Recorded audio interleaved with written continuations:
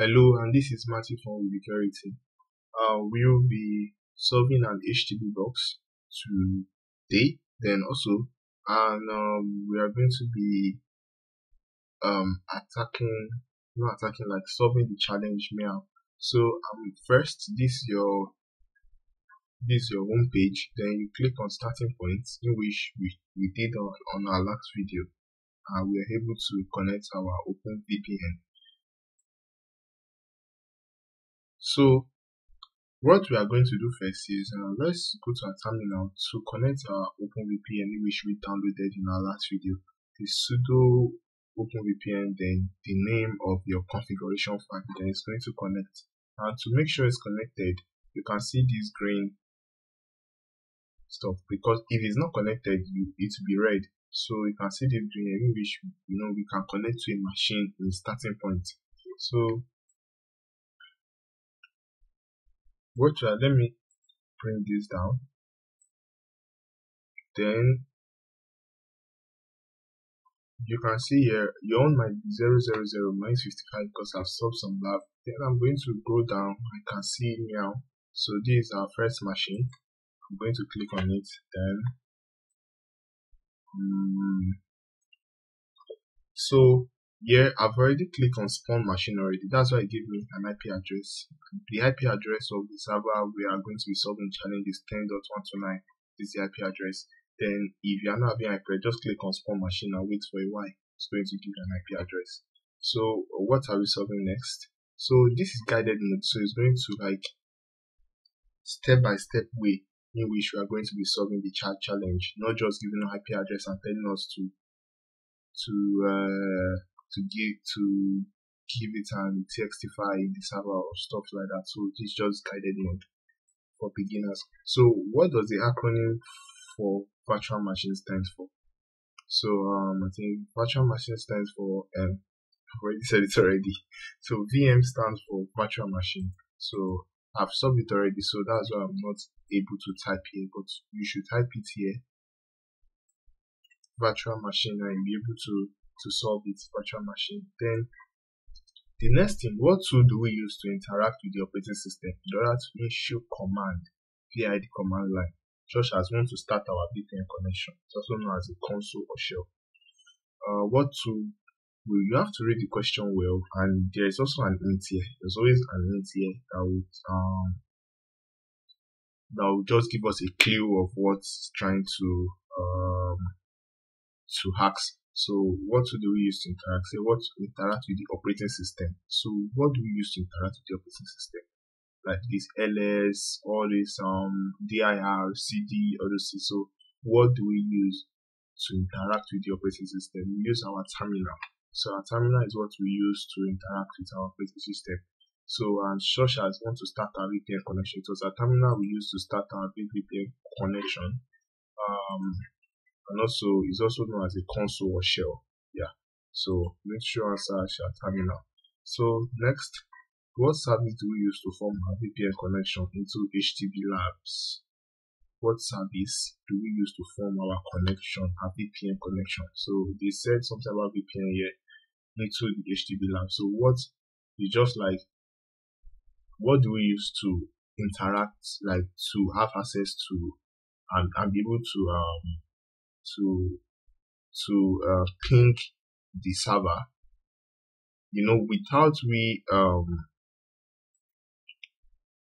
without connecting this OpenVPN, and if you are not connected to it, we will not be able to ping the server. Yeah, but we are going to reach the book. Okay, let me open our data terminal.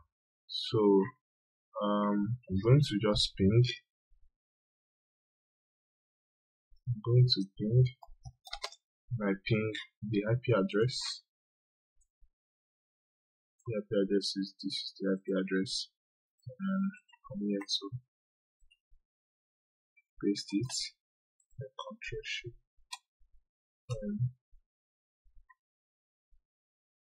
Thank you. This is the IP address. 29.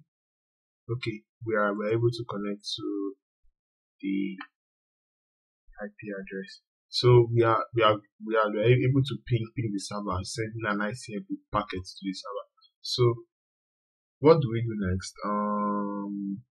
What service do we use to form our VPN connection into the HTTP lab?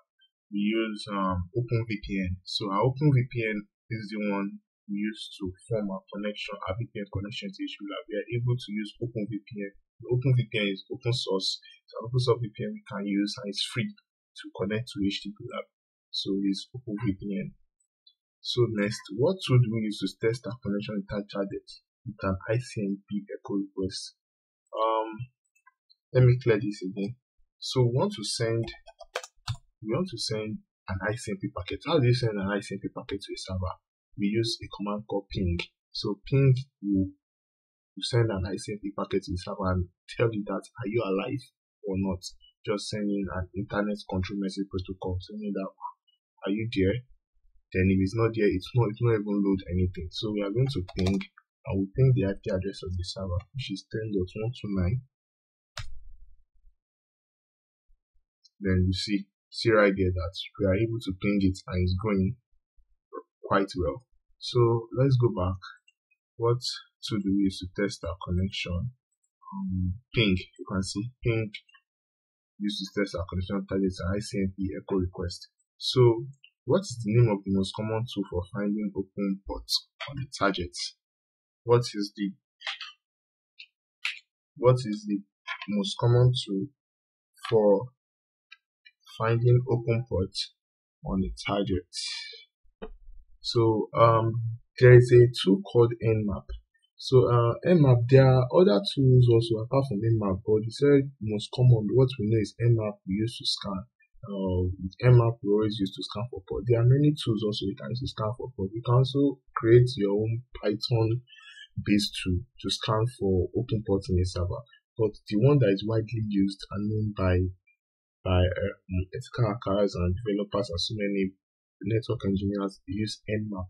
So Nmap is used to find open port on a target. Not only open ports, you are going to find version of the port, the operating system that is used, and so many other things on the server. So we are going to run Nmap to find the open port on this. Let me clear this. Then I sudo Nmap. Then I think SS is used for just finding the open port, because you don't want to find open. I'm not looking for version. Then you paste the IP address.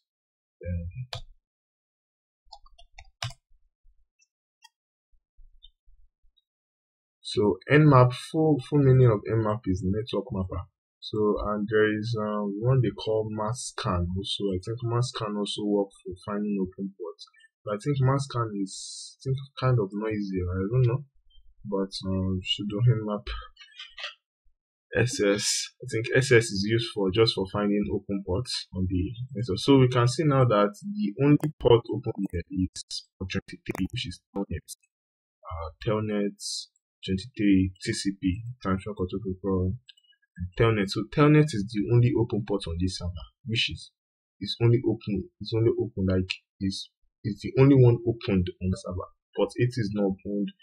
No, even we do an advanced scan, it's only port 23 and port 23 for Telnet that is open. So I'm going to go back. So you type what's the name of the most common tool for finding open ports. That is Nmap. So Nmap. Just type your Nmap and you're good to go. So what service do we identify on port 23 TCP during our scan? So what service do we identify? Users. So we identify what's Telnet. So it's under service. So it's Telnet. We'll go back and type out Telnet. So now this, before we move to this one, now let me explain Telnet. Telnet is just used to connect to allow us to have remote access to a system, to a server. It's just like SSH, but Telnet send message in plain text. I think SSH send message in an encrypted format is more secure than Telnet. Yeah, SSH is more secure than Telnet. Telnet is also used to access a server remotely. SSH is also used to access the server remotely, just like HTTP and HTTPS. HTTP, hypertext transfer protocol, is not encrypted. Then HTTPS is encrypted. So does this telnet sending command, you accessing the server, you are sending the command in plain text to the server. So it's vulnerable to man in the middle and them seeing what you are sending and stuff like that. So SSH is encrypted. So we are able to SSH, the attacker won't be able to like see what you are sending to the server or stuff like that. So let's move on. So what's username? Okay, what's how do you identify the port is telnet. Then what username is able to log into target over telnet with a blank password? I think default password for Linux, because this is a Linux system, this is a Linux server, and they'll tell us if we are solving a normal machine like this. If you click here machines, they'll tell you it's a Linux server or a Windows server. So what is username able to log into target over telnet with a blank password? Now we are going to connect telnet first. So we'll just go to our terminal again. So to connect to a server via telnet, just telnet, then the IP address, then click enter. So we'll be trying to connect, so connected to 10.1.9.3, because we are able to connect to telnet because the port is open, but if the port is not opened, we will not be able to connect to telnet. It won't work. So now you can see it's asking for login. So the default, what's the default password for like Linux system and so many things? And the username, the username for to have admin access to a Linux server. So I think it's root. Yeah, root mostly is root. If you buy a server store, I think you have to log into root, like username root. Then you may have a default password, so it is, but it's not that common. This is not. I think if you are running this on a live target, if only like they didn't configure the system very well, that's when you need to like log into telnet using the root username and stuff. So this is just like beginner level for you to like have a basic understanding of penetrating a system. So what username was able to log in? So let me try my root. Oh, it's close connection because we're not able to put in. Try to connect again.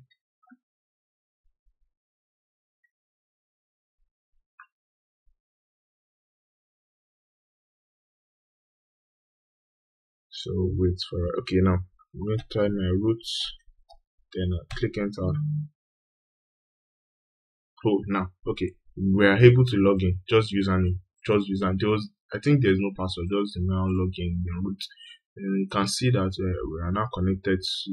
We are directly into root, and you can see this arch. Anywhere you see this arch, that means you are in root. You can see your root at Meow. So I'm going to just we're in the server already. Just type ls to list all what is inside. Then you can see flag.txt, snap, and the files that are there. So let's answer the question. So what is username? So root. So you can see root is the username. Then submit root flag. So our root flags always end in flag.txt. So in all the machine you're going to hack, I think they always ask for the flag. Is out for the flag, they call something capture the flag. So they put in the flag.txt, just an encrypted format of words and letter. So we are going to cat and flag.txt. The command cat is used to read a file, to read the content of a text file, and txt. And you can see that I've gotten B4OEBDD. You can see, so is this you will copy, then you are going to paste it here. I think I was able to see. You are going to paste it here, then it will pop up something that you have solved this challenge. So B4OB. So we have been able to solve this. And if you're having any issue, kindly comment. I'm going to answer it. So you have been able to solve Meow. Very, you can see the difficulty is very easy. There's very easy, there's easy, there's hard, there's I think very hard. No, I think insane. Yes, insane. Yes, insane. I mean, it's very hard. So step by step, you are going to be getting it. So